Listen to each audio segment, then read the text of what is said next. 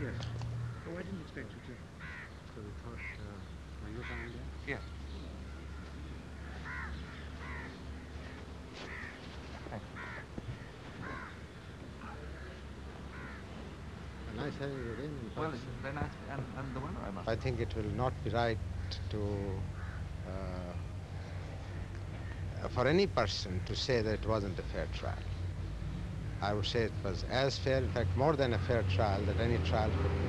I think the question on everyone's minds is, will Mr. Bhutto be hanged? All I will stress on this, that justice must be done. And nobody is above the law according to my conviction, whether it is Mr. A, Mr. B, or General Zia-ul-Haq himself. And justice must be done. It's unfortunate that the person who is involved in this case, who has been convicted, the former Prime Minister, happened to be a politician. He happened to be the former Prime Minister of Pakistan. He happened to be the chairman of the People's Party.